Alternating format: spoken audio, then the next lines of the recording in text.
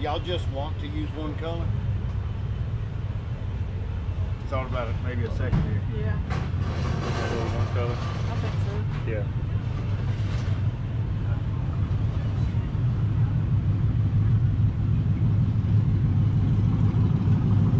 Oh, for Friday, it's been busy up here today. What's that? For Friday, it's been extremely man, busy. it was wide open since 12 o'clock.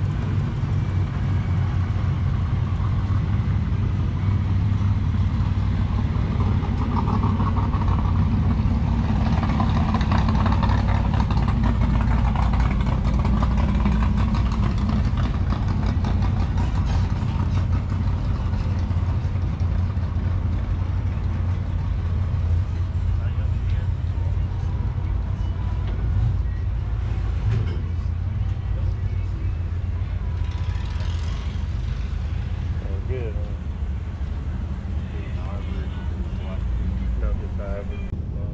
Well, as you can see, we got our cooler done for our Cadillac, and it looks amazing. And that's because of this guy right here. This is Chase, and he done the pinstriping on this. And hey, if you get out here to the Redneck Rumble, you come out and see Chase, and he will hook you up. I mean, he's done an amazing job matching this box to the other. It's going to look spectacular in the Cadillac. Can't wait to get it in and show everybody. Man, we really appreciate you doing that. I really appreciate y'all coming over. Yeah, It's been man. great hanging out with you. Hey, yes, sir. Thank you so Hey, much. Go ahead and tell everybody your Facebook, and that way they can look you up if they're coming out here. Maybe they can get you to do some work. If you want to look up any kind of artwork, my name is Chase Spears. Pop's Garage Paint Pinstriping on Facebook and Pop's Garage Pinstriping on Instagram. Look him up. He's Sounds done a good. great job. As you can see, cooler looks awesome. Spot on. Thanks, you. man. I thank appreciate very you, much. man. Y'all have a Thank you. great day. You too. Great, don't it? Silver on it. You see the new updated gauges? Notice his wooden door insert. That looks really good on that. That's a nice truck. I love white.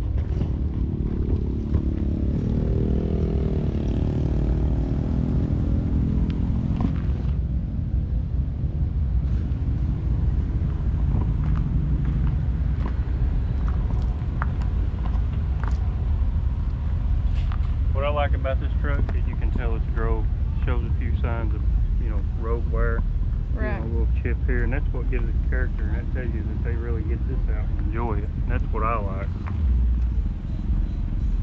I like this too. 47? Yep, jailbreak, jail bar. That's what they call that front end.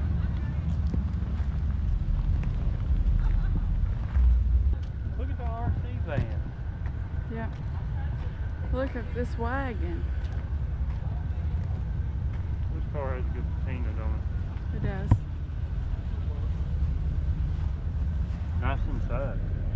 Mm-hmm. Nice under the hood too.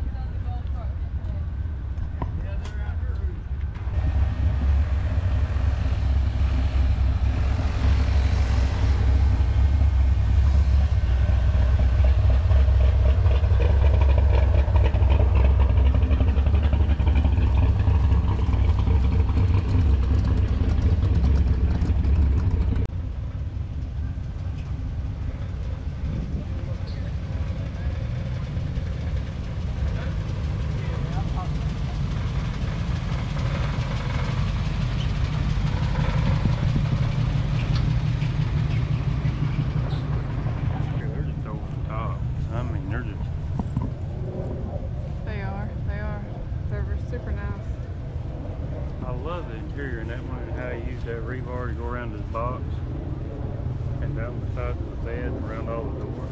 It's a nice touch. The inside of that thing is I like this rebar work they've got on here. Looks good.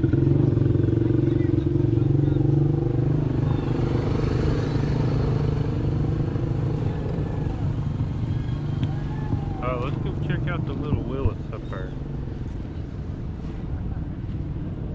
That thing sounds like a beast. Yeah, we heard it rolling in this morning, and it was Oh, he's fixing to start it. super loud, wasn't it?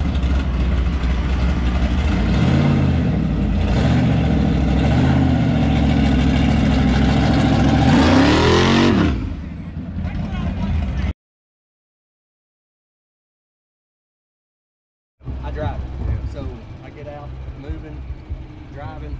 You can see it's been through 22, 23, 24. Average is about 1,500 miles per power tour.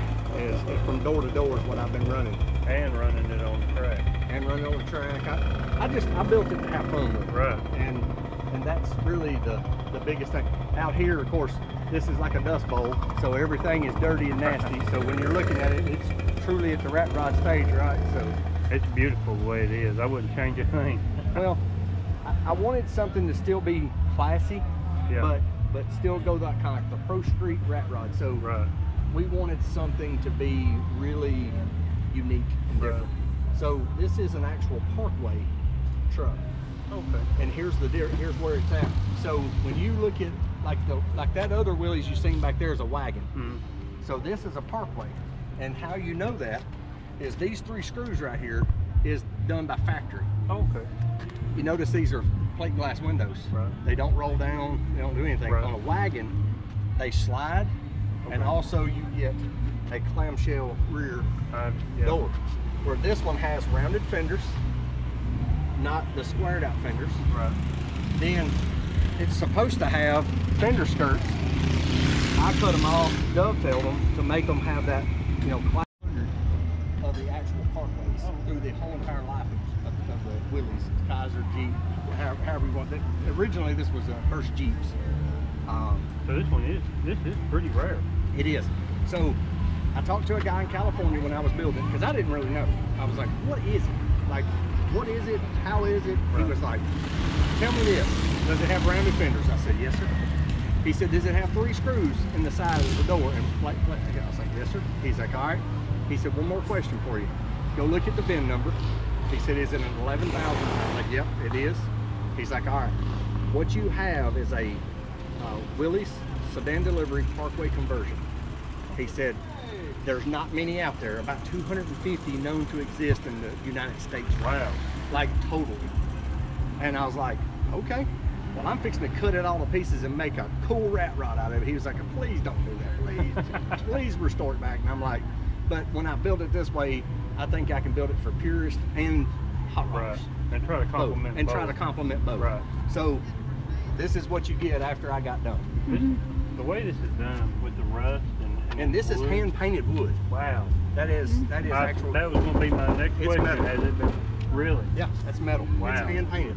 Now this up here has just been built this year, but this, my artist come back and hand painted this to match, so it kind of complemented each other. Right. But this is actual wood.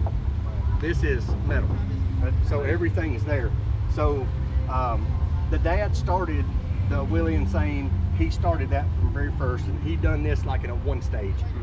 He passed away last year, and so I was like, well, what do I do for an artist? Right. Well, his son is just as good as he was. So his son come back and 3D architected wood to make it stand out even more. Wow. So he went in and done that, and then he painted all my bottles, all my other artifacts, all the like the fire suppression system, and like all that stuff is done by the son.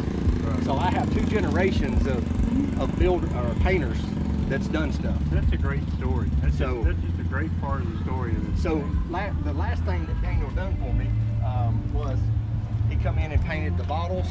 He painted my cooler, and then he put tiki juice, because this is where my fuel goes in. So we put tiki fuel in. It's what we call it. You know, it runs on VP 110 fuel, race fuel.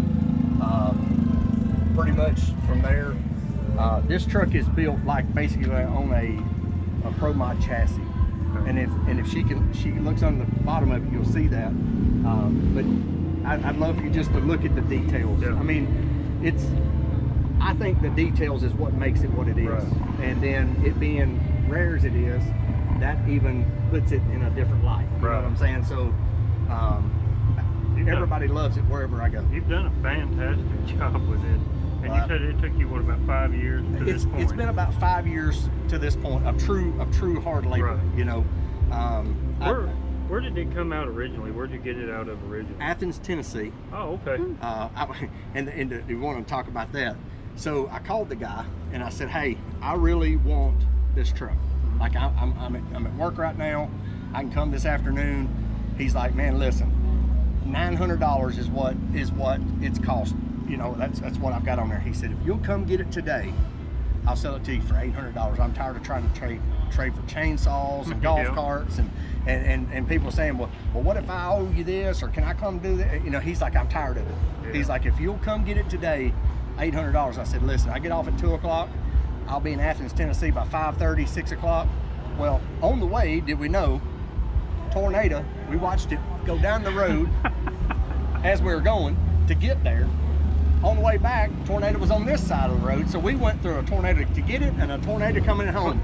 So it survived. I got home and I literally just took the body off. I started doing everything, custom built a chassis, put it under, set it back down, and then over time I evolved it.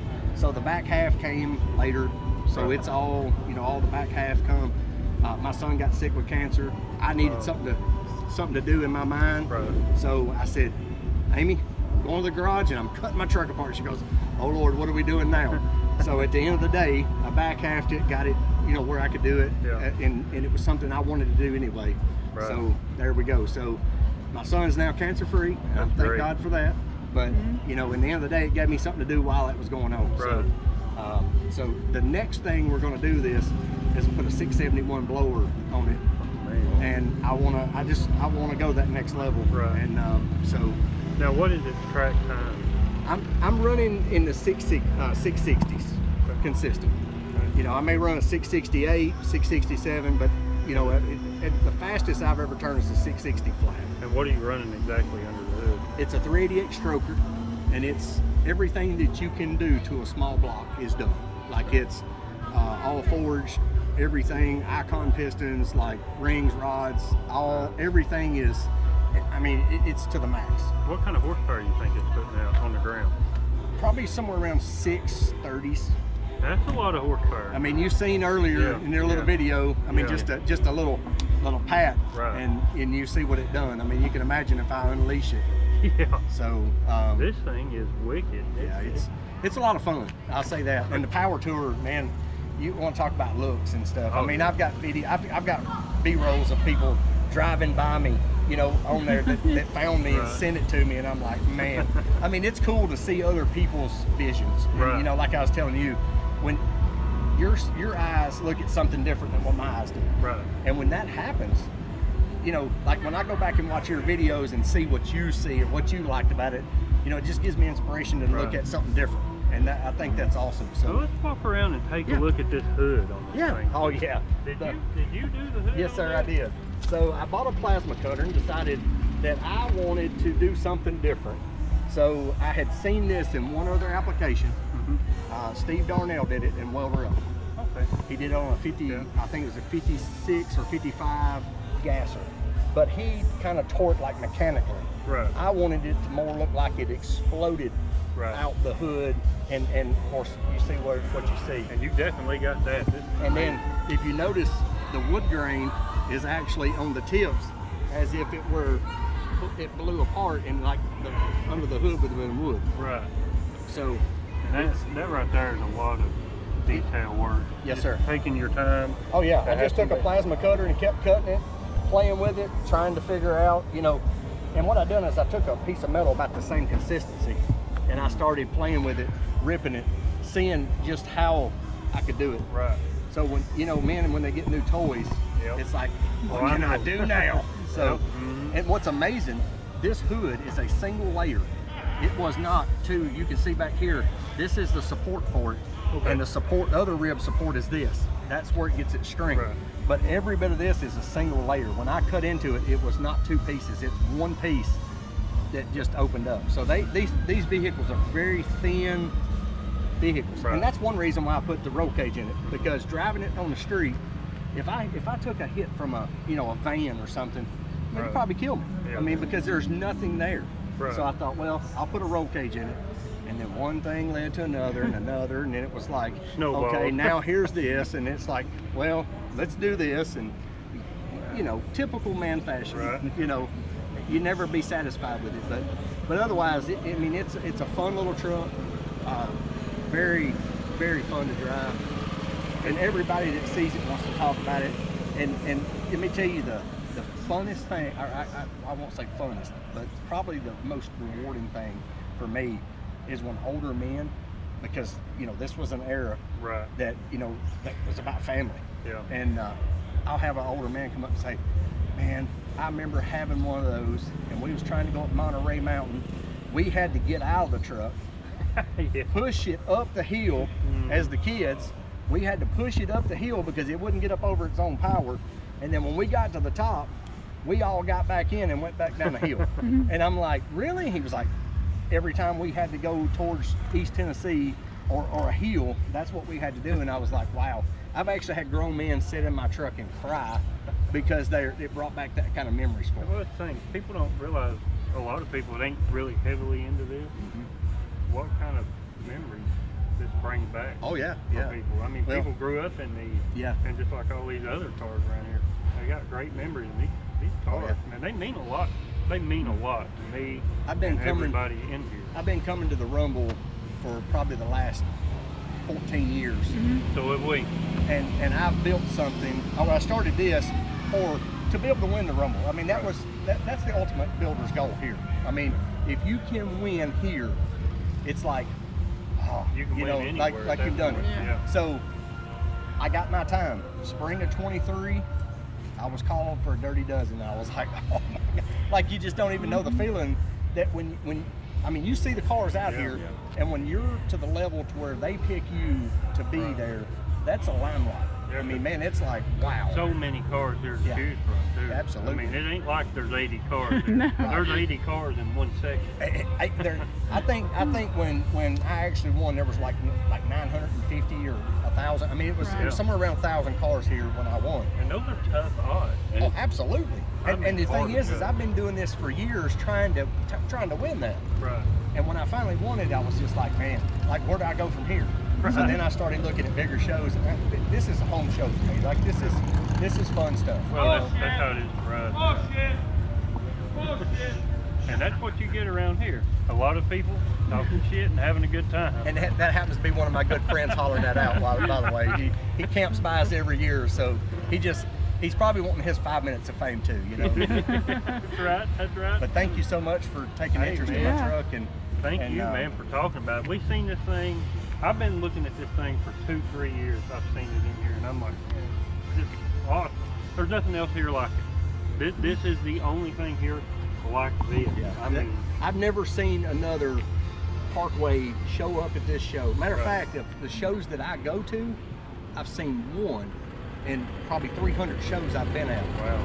Literally. I mean, I'm talking, we go to Oklahoma, Indiana. I mean, we travel. Right. I just come from, I did a tour in Kentucky. We did 3 shows in Kentucky. And, you know, there's a Jeep show that's coming up. Well, that Jeep show says, hey, I want you to come and be on the first row, like the, what they call like the Fab Five, or, you know, like their quality show. And what an honor, man, when somebody comes back and says, hey, I would love to have this at our show, and I want to set it up like in our, you know, show section. And that's I'm when like, you know you made it right there.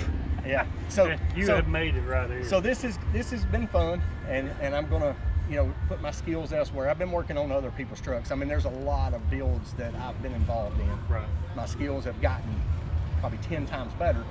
So now it's time to say, okay, what can I do fully? Right. And that's where my next build will be. Right. I'll tell you this, it's a 32 Studebaker Commander, 4-door suicide car. And I don't know if I've ever seen another one in anywhere.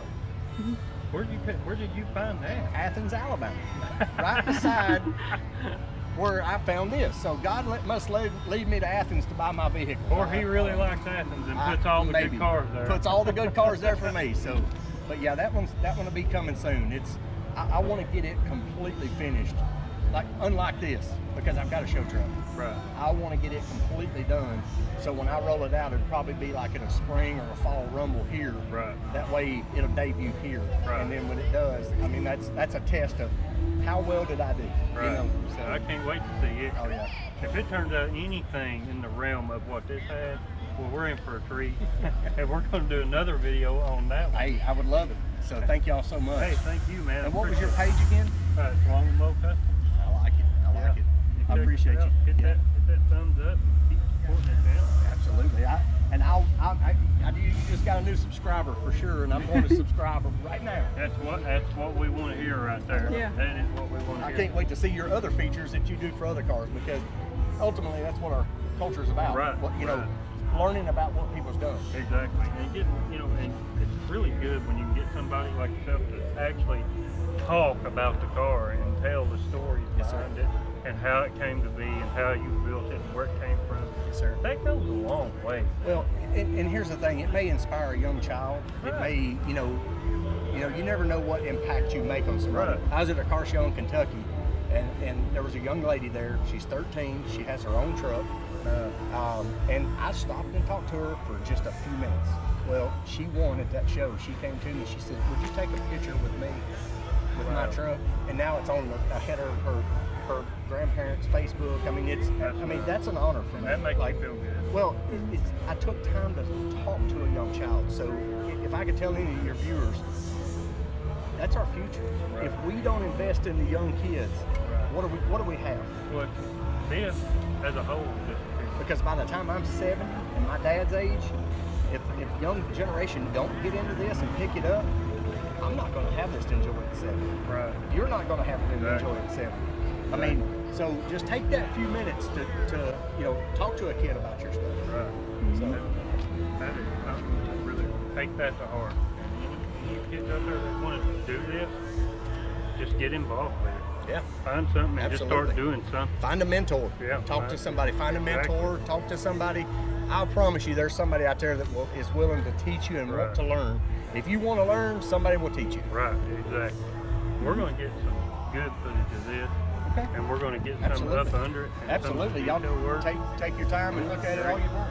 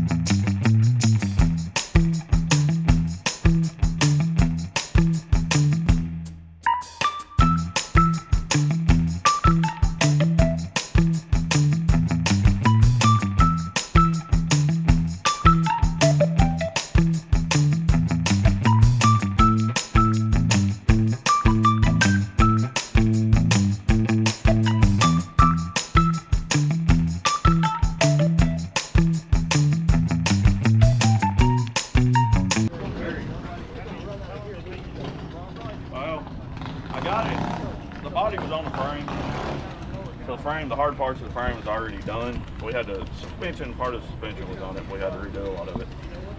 But literally loaded it on a trailer with Bobcat and a winch, unloaded it with 2 Bobcats. That tells you where it was when we first got it. But other than that, 48 days. Wow. Pennsylvania, man, they've seen a lot of rats this night. That's impressive.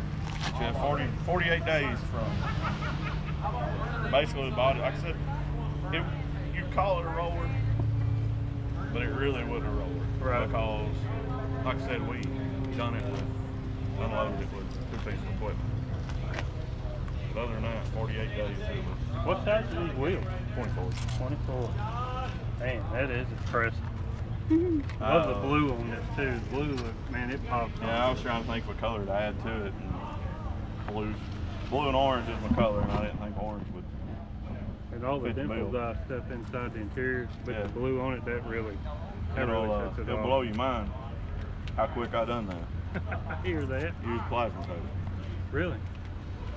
Wow, yeah.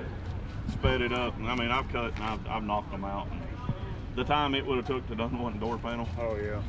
I had every one of them done. The time we cut it on a plasma table, because all you had to do then was dye it, you know. Right.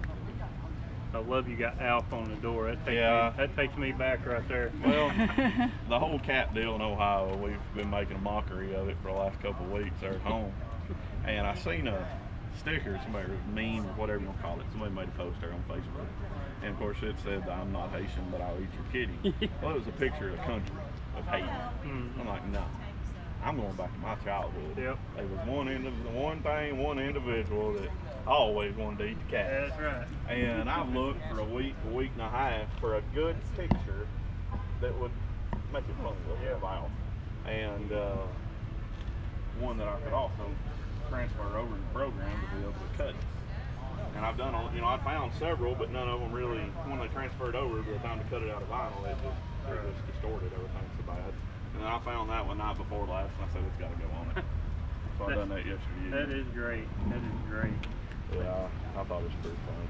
I appreciate you taking time to tell us a little bit Oh, no about it, problem. man. It's just amazing work. I enjoy fooling with them. I've got several. Now, what year and make is 28 wheelies with it. 28 Willie Whippet. Wow. Thank you, sir. Y'all have a good night. You too. Thank you.